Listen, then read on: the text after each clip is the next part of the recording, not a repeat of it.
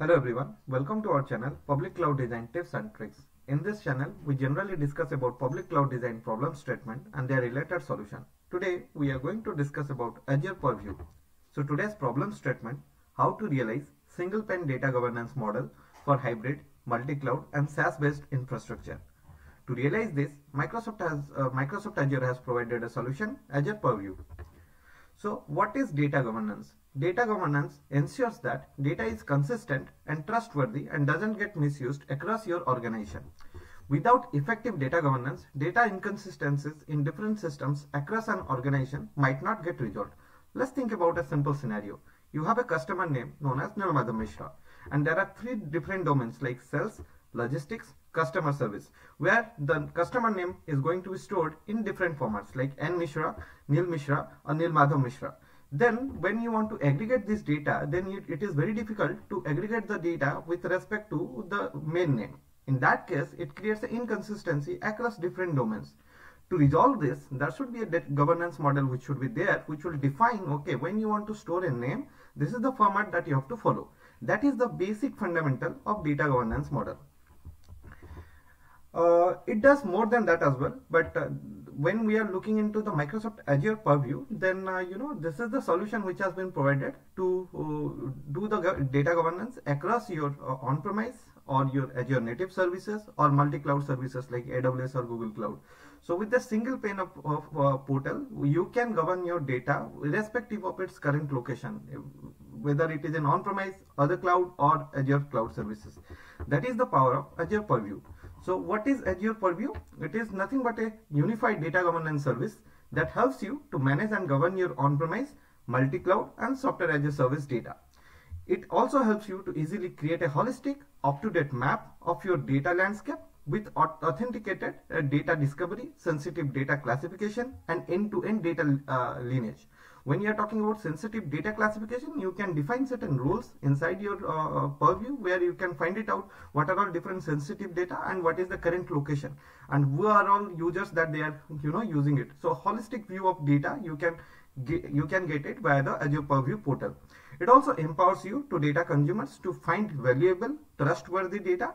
This is a continuation of Azure Data Catalog and available for public preview. Now let's try to realize what are all different components of Azure Purview.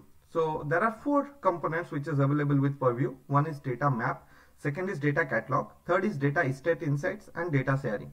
Data map makes your data meaningful by graphing your data assets and their relationships across your data estate. So if your data has different relationship with different other data systems, then you can find it out a graphical view in the Azure Purview portal. And also the data map used to discover data and manage access to that data as well. You can manage the access, who can access it, where can access it, what are all different permission level that should be there. These are all different rules that you can apply. Then data catalog. Data catalog finds trusted data sources by browsing and searching your data assets. The data catalog aligns your assets with friendly business terms and data classification to identify data sources. So you can identify data sources via the data catalog. And data estate insights is nothing but gives you an overview of your data estate to help you discover what kinds of data you have and where exactly it is currently stored. The last one is data sharing, which allows you to securely share data internally or across organization with business partner and customers. So you can share the data within your organization, outside your organization by the data sharing capabilities. Now let's try to understand when you are creating a purview that what are all different checklists which will be needed. So when you are creating a purview, that time Azure Service, Azure Storage and Azure Event Hubs, which is managed by Microsoft Azure, will be created automatically. And Azure Storage is being used to store the metadata of different data sources where you can do some analytics activities or governance activities. And also it helps you to store your purview log data as well. Whereas Azure Event Hub is created when you are creating or you are deploying your Azure Purview. A managed event hub is getting created as part of your Purview account creation. So when you are creating the account itself of Purview, the Azure Event Hub is getting created. You can trigger a workflow outside Azure Purview when new data is scanned. That means when you are scanning a new data, that time a workflow can be created and the workflow will trigger certain other APIs to fetch and to do the respective storage activities or kind of governance activities. So that is the basic uses of Azure Event Ops along with a combination of Azure Purview. Now let's try to understand what are all different network topologies. When you are creating the purviews, then there are two aspects. One is inbound connectivity, second is outbound connectivity.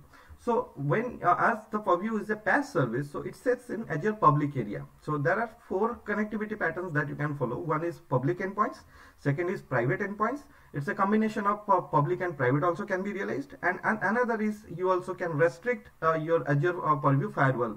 That means PaaS firewall. Public endpoints, when you are using, that means it can be a Azure service endpoint. In that time, the traffic will go via the internet route, so it will be exposed to the internet route. But when you are using private endpoint, that means your traffic will always remain within your organization network. That means privately it will connect from source to your Azure Purview. And when you're using both private as well as public, that also you can balance it based on the Azure firewalls. That means in the Azure firewall, Azure Purview firewall, that means the PaaS firewall, you can also restrict which are all different endpoints can reach your database or your Purview service, and which are all endpoints cannot reach it. So you can filter it out in the firewall level of Azure Purview. It's an internal firewall to Azure Purview. Now let's think about the Azure outbound connectivity. So when we are talking about outbound connectivity, then it can be done via the integration runtime. So if you want to connect securely to your private network data sources, like if you have a ES service where inside a virtual machine you are having a SQL database and you want to connect it from the Azure Purview, then you can connect it via the integration runtime. There are two types of integration runtime which Azure Purview supports. One is self-hosted integration runtime, second is Purview managed integration runtime. When you are using self-hosted integration runtime, that time you will provision your virtual machine inside a virtual network, and you have to own that particular virtual machine, and you have to install your integration runtime inside that virtual machine. So you have to do the patch management, all the ES related activities that you have to take care. Whereas if you use the Purview managed integration runtime, that time Microsoft will take care of your integration runtime. The virtual machine and everything will be managed by Microsoft, but the location is not under your control. That is under the control of Microsoft. That means the network, the private network which will be configured, which will be outside your own virtual network. Okay, that is what the managed integration runtime means. But there Microsoft will take care of everything. You do not have to think how to install a integration runtime. Rather than Microsoft will do it for you.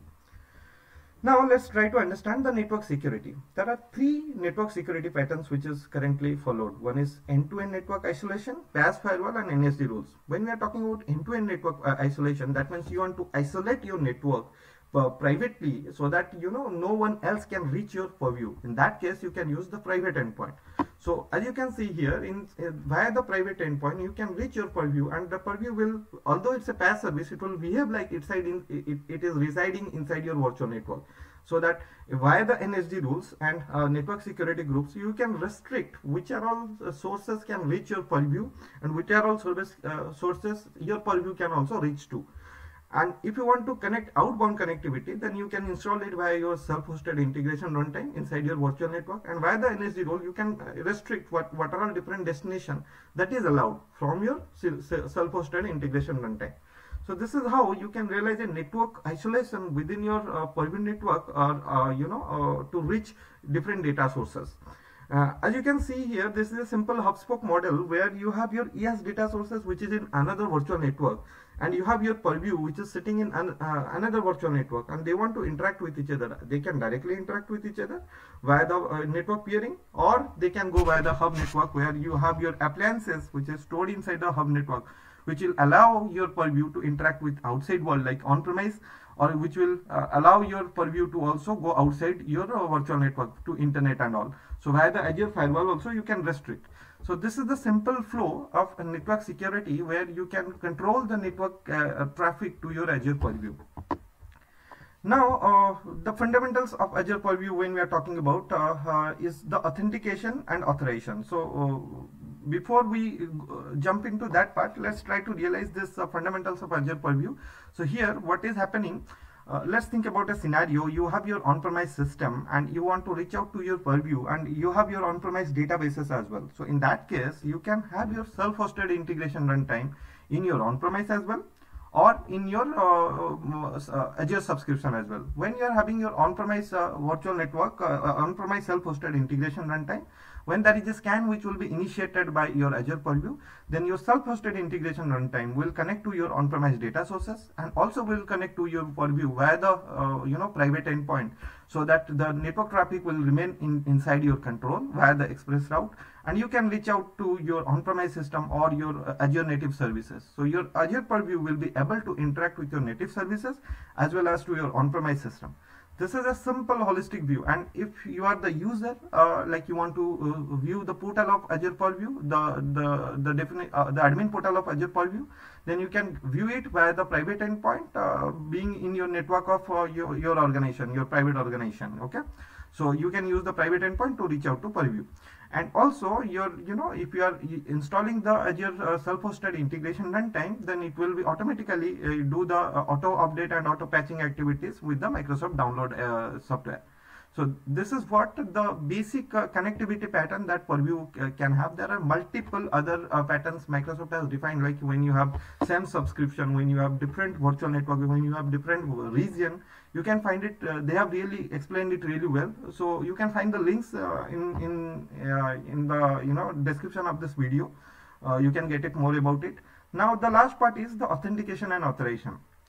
As the Purview is a PaaS service and it wants to interact with native services of Azure, there you can leverage the capabilities of managed identity. That means it's a passwordless interaction where Azure AD based interaction will established between your Azure Purview and related PaaS services, like you have your SQL database or Cosmos DB. There your Purview, a managed identity of the Purview will be created, and with that managed identity, a user will be created in your SQL database or Cosmos DB, and they can trust each other without a password. That means via the Azure AD, a third-party authentication tool, third-party authentication network, they can trust each other.